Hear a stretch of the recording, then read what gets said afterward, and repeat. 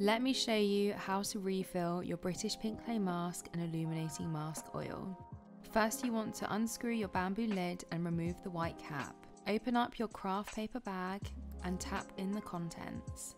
Make sure to tap the glass jar on a surface to remove any air. Once it's all filled, replace the white cap and screw the bamboo lid back on. Now it's time for the illuminating mask oil.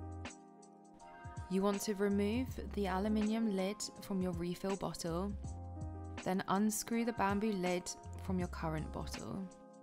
Place the lid with the pipette into the new bottle and screw the lid back on. And there you have it, your refills of your British Pink Clay mask.